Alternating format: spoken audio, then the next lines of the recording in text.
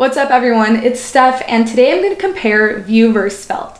I've been a loyal Vue developer for about 2 years now, but Svelte has really piqued my interest, as I'm sure it's piqued yours. That's probably why you're here. So I thought it'd be a cool idea to create a project that covers all of the basics. I'm going to go over creating reactive data sources and computed properties, calling methods. I'll make a component with data being passed in and values being emitted with two-way binding, just anything you can think of I'm going to try to cover in this video. And along the way, I'm going to compare it to how you would write the same thing using Vue.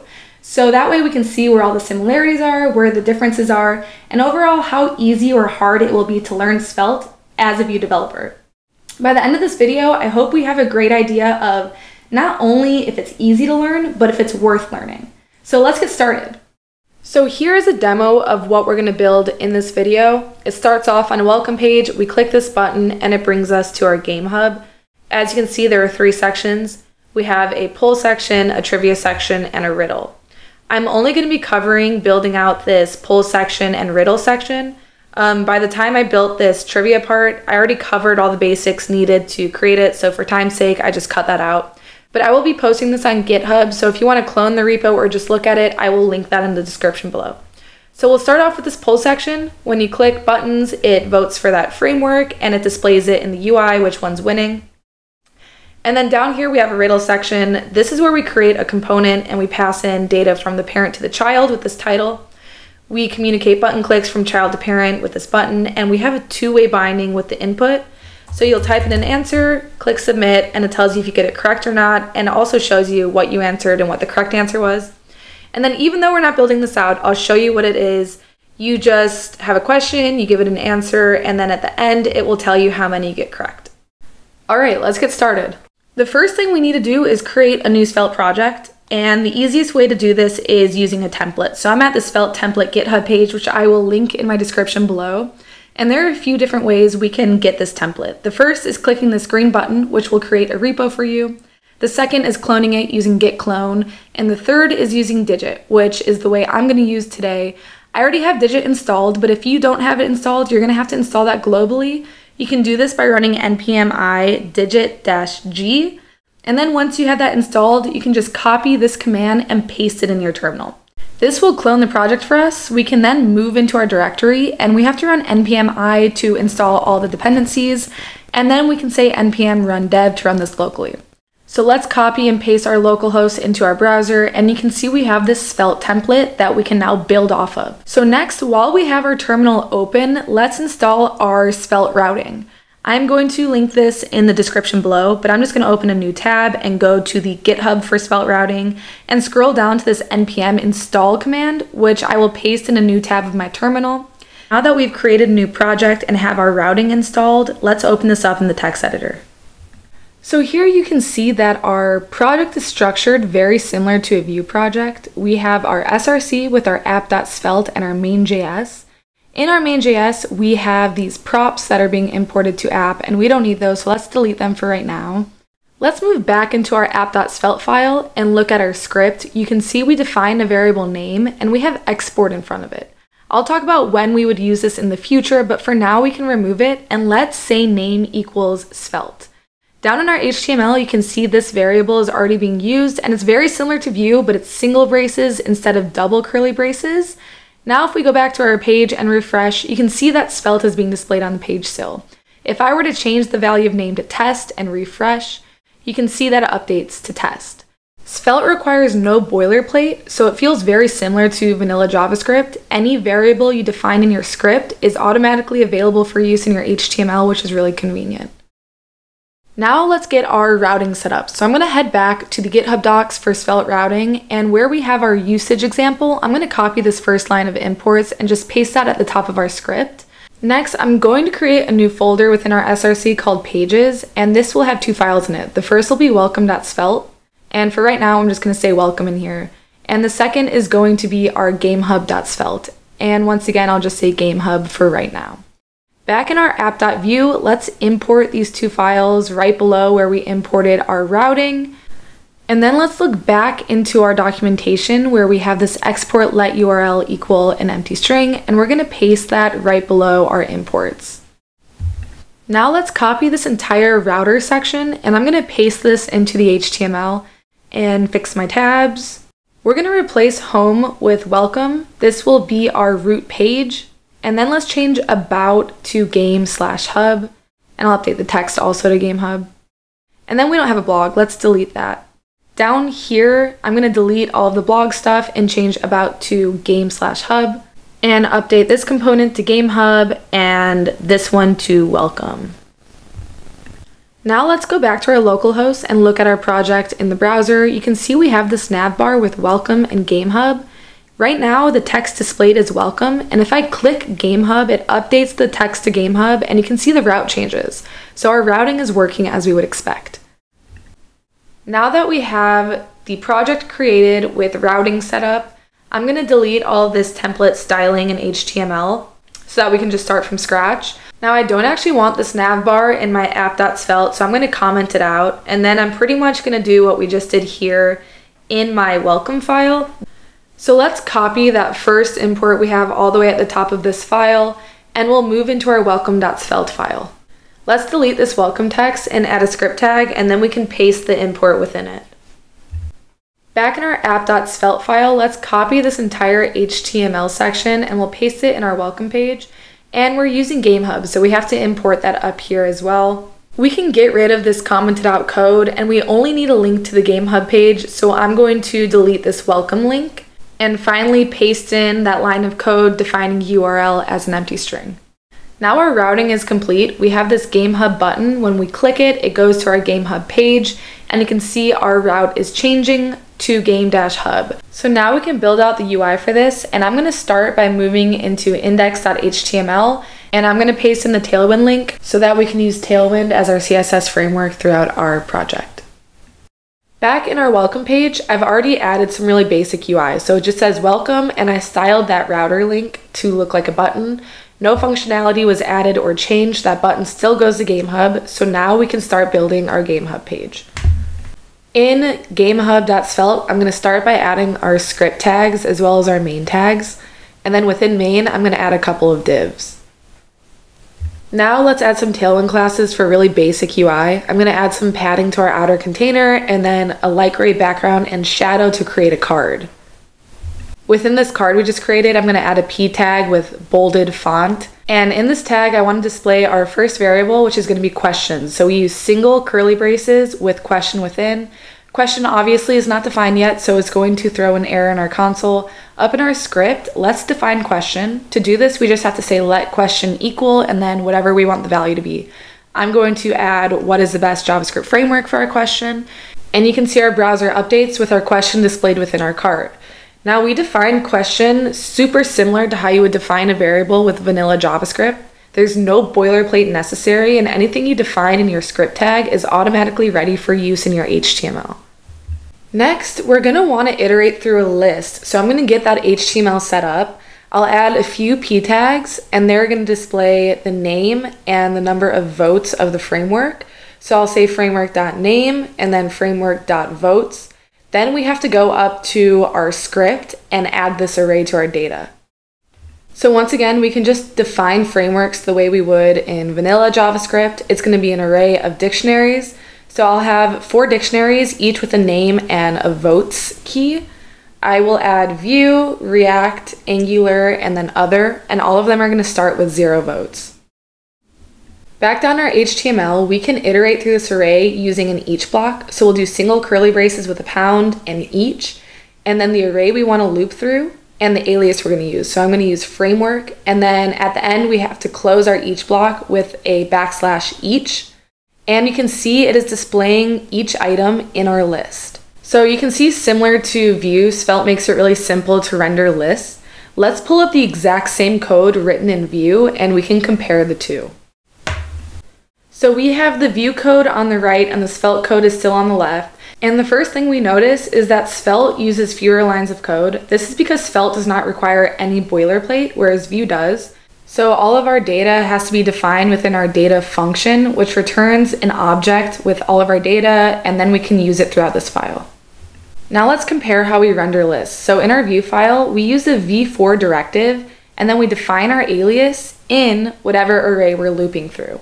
The only other difference is that Vue does not require any sort of end tag. If we look back at Svelte, we open up our each block, we define the array we're iterating through first, and then our alias, which is different than Vue, and it requires an end tag to our each block. So let's ditch our Vue code and move back into our browser and create a computed property.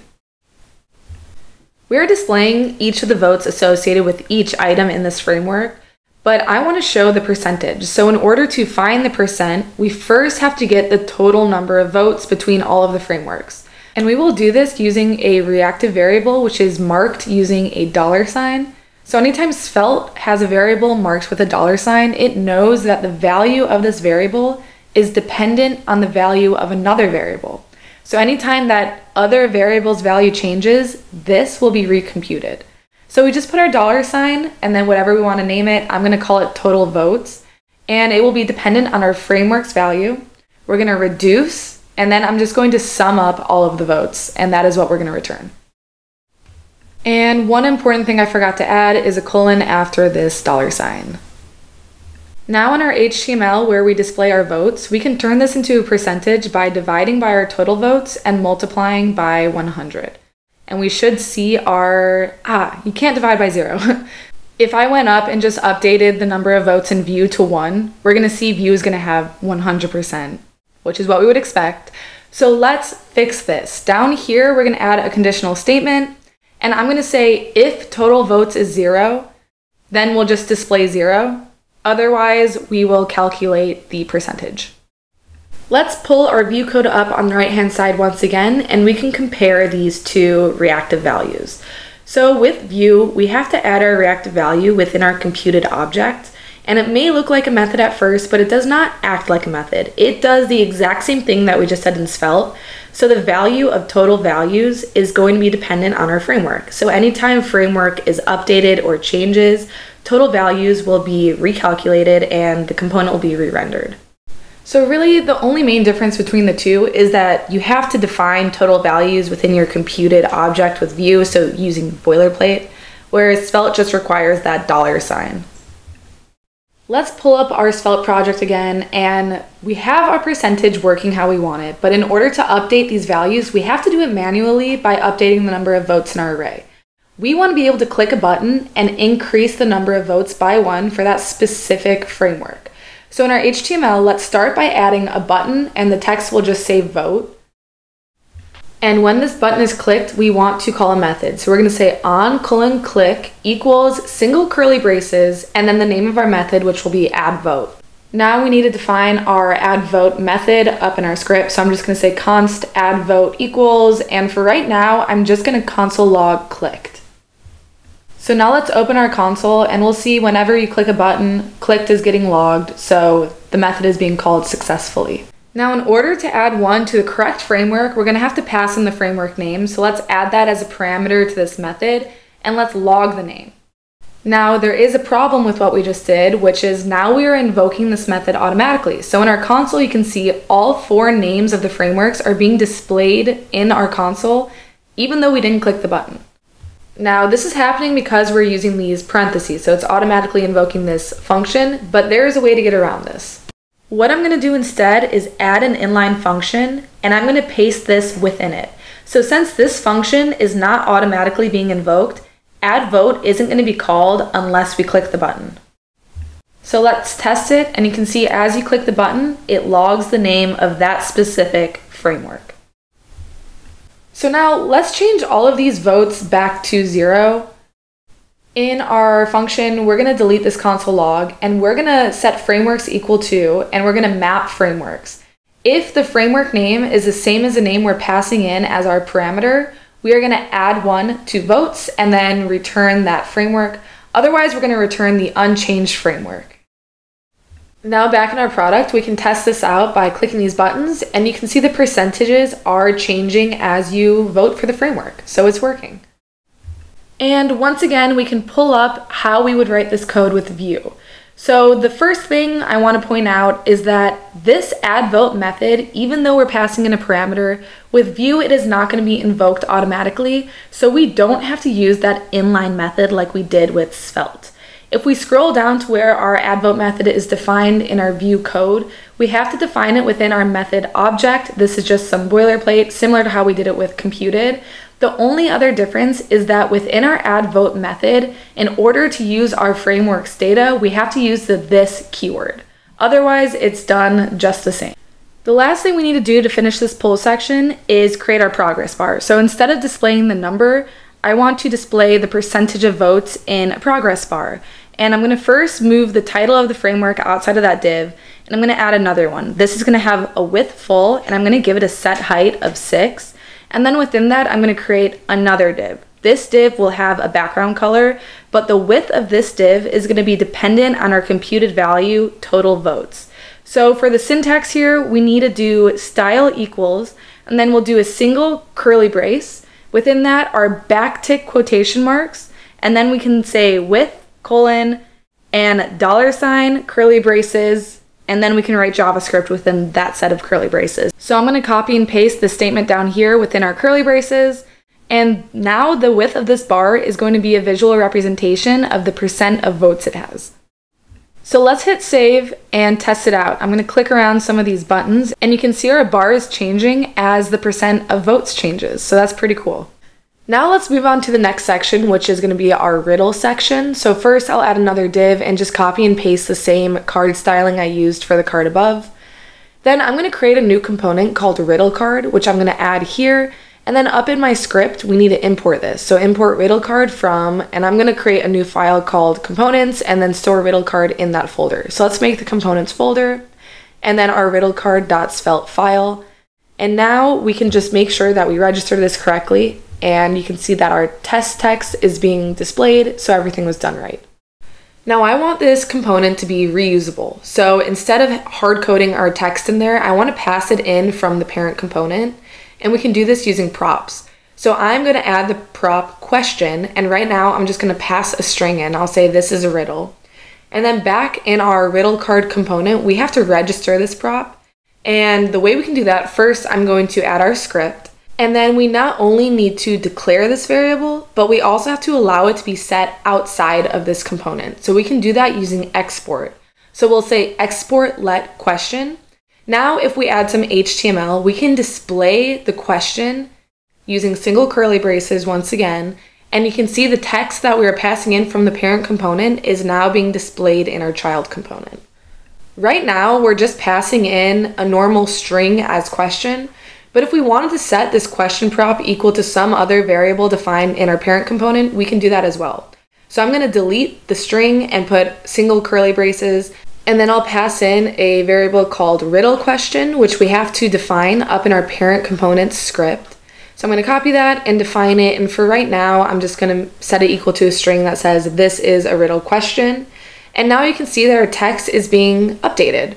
So you can pass in any variable that is defined in the parent component in as a prop to the child component. Now I want to update our riddle data. So instead of defining riddle question, let's define riddle. And this will be an object with a key question as well as answer. So let's go update that in our script. I'm going to change riddle question to riddle, and then add the two keys, question, which will be our riddle question I'm going to paste in, and then answer, which will be our answer. Now back in our riddle card component, I want to add an input, and this is going to be where the user can answer the riddle. So let's add an input, and then we want to bind the value of this input to our answer. So I'm going to define answer up in our script, and it's going to start off as just an empty string. Then we can bind the input to this value by saying bind :value equals, and then whatever we want to bind it to. In this case, it's our answer variable. So we will say answer. Now if we want to add a p tag and display answer in it, we can just see that as the input changes, so does answer. Now if we click back to our parent component, we can see that we have our answer, and we want to compare the value of the input to that answer. So we need to access this in the parent component. Let's export answer so that we can have access to this outside of the child component. And we want to do some two-way binding. So down in our riddle card component, I'm going to say bind :answer because that is the value we want bound. And then I will say riddle answer, which is what we're going to bind it to in our parent component. So let's define this up in the script, and it will start off as just an empty string. Now, riddle answer in our parent component and answer in our child component are bound. So no matter where it's changing, they're always going to be the same. Once again, I'm going to display riddle answer in the p tag, but it doesn't look like it's working because I spelled answer wrong. So let's add an S and test it again. And now you can see that answer in our child component and riddle answer in our parent are changing together. They're always going to be the same. If we head over to our riddle card component again, we want to add a button now. And when the user clicks this button, we want that button click to be communicated to our parent component so that we can compare their answer with the correct answer. So let's start off by just creating this button, and the button text will just be submit.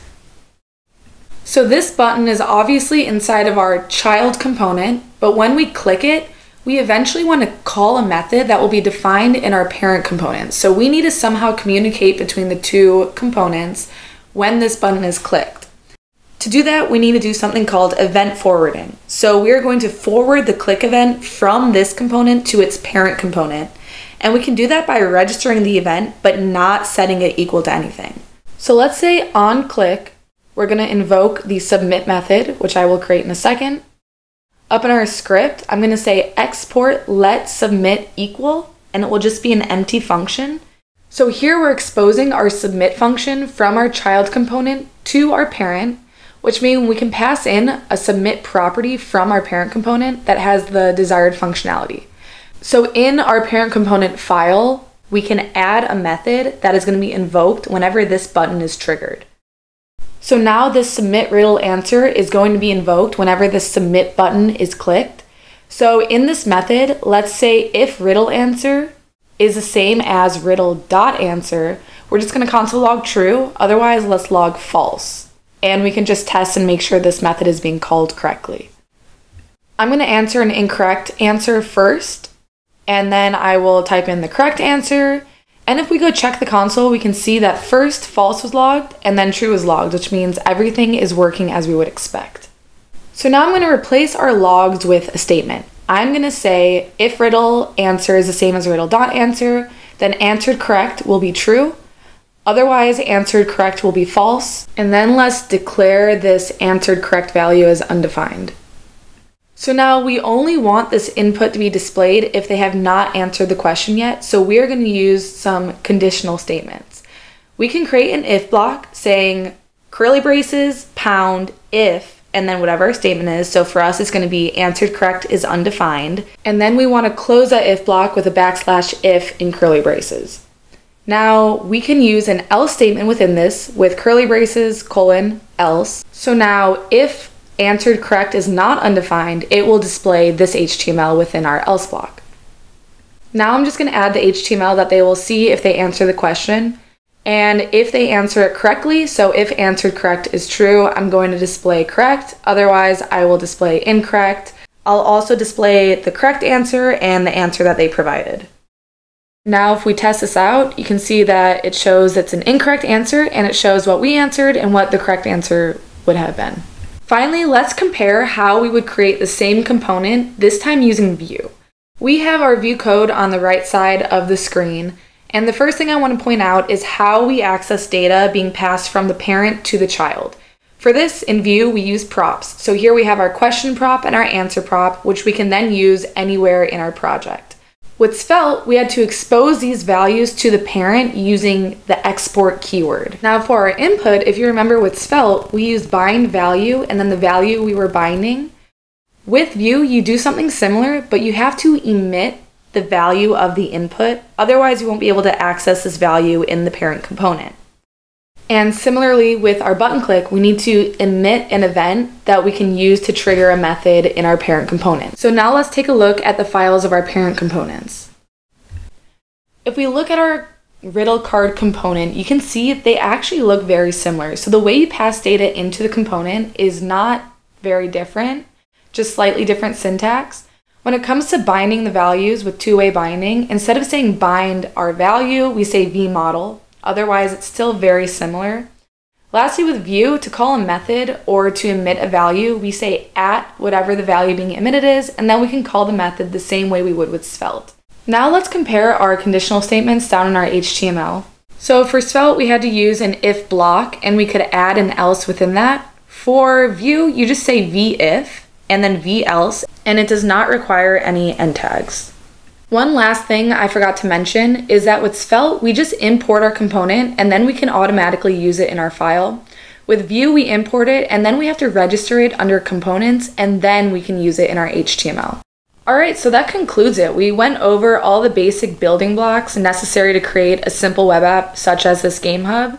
If you want to take a look at the code for this or how I created this trivia section, since I didn't cover that in the video, I'm going to link the repo to this project in the description below so you can go look at it or clone it, whatever you want. But overall, I would say Svelte is really cool. It has a lot of similarities to Vue. It was really simple to pick up. I picked it up in a matter of hours, if even. And overall, I just really enjoyed the experience. Thanks for watching, guys. I hope you enjoyed it. I really enjoyed making this project. I think Svelte is such a cool framework that I'm definitely going to use in the future whenever I can. I could easily see this becoming the next big framework within a couple of years, so I think now is a great time to start learning it. I can also see the bigger frameworks like Vue and React starting to adopt some of these concepts, so I definitely think it's like the next big thing. If you give it a try, let me know how you like it in the comments below, and I'll see you in the next video. Bye!